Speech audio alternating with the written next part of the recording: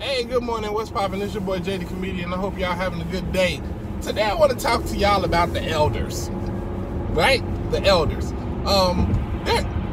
I believe genuinely that most Jehovah Witnesses are good people.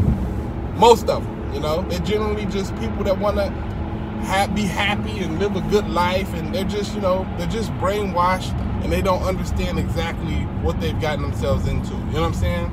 Or what exactly is at play when it comes to the Jehovah Witness organization.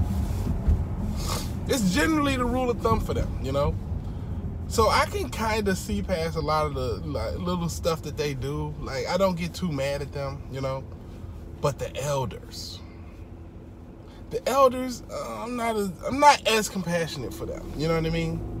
Some of them. Some of the elders are good people. Some of them. But a nice portion of them, they're not good people. Let me explain why. Let's say that you're a Jehovah's Witness, right?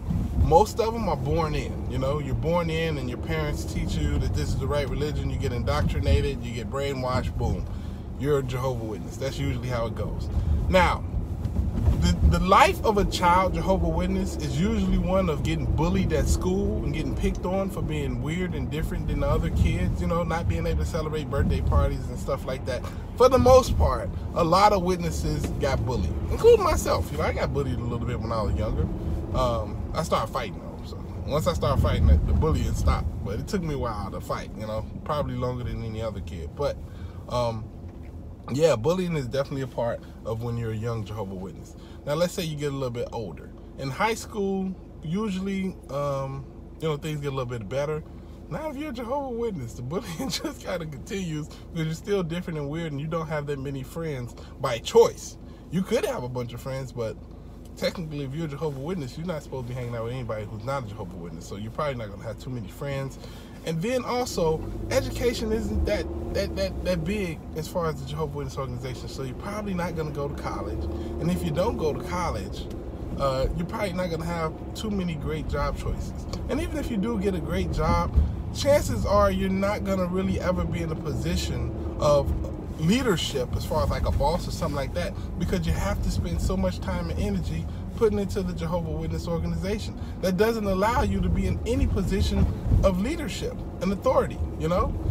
Usually for Jehovah's Witnesses that become elders, that's their first taste of true authority and power, and it goes to their head.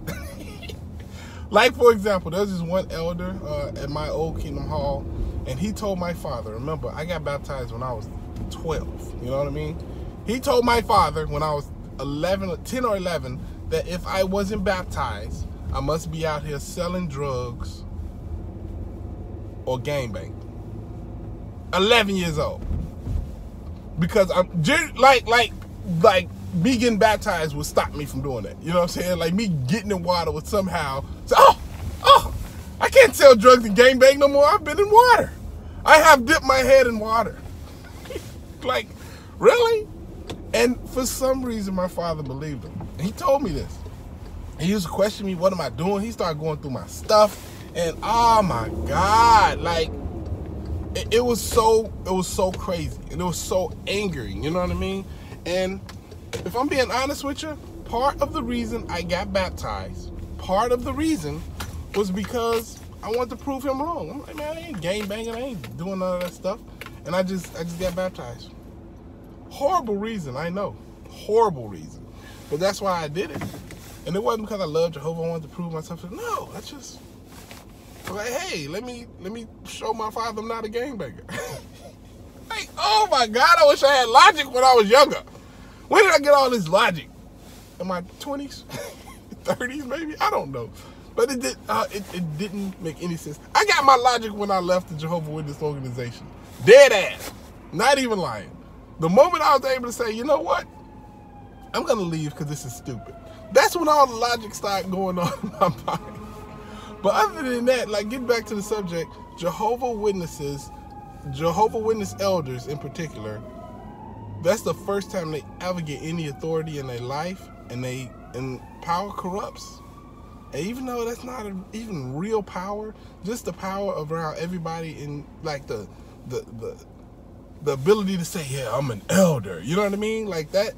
That's a lot. That's a lot for a person who's been bullied and picked on their entire life, and now they're in a position of power and leadership in the congregation. Oh, it's a lot, man. And they do not handle it well. A lot of them do not handle it well, and they don't treat people the way they should. You know, some of them are, a lot of them are good. Okay, some of them are really good, but there's a lot that ain't. It is a whole lot who will burn your family down and laugh while it happens. You know what I mean? But yeah, that's all I had to say today. That's the only thing I was thinking about. Anyway, it's your boy Jay the Comedian. I hope y'all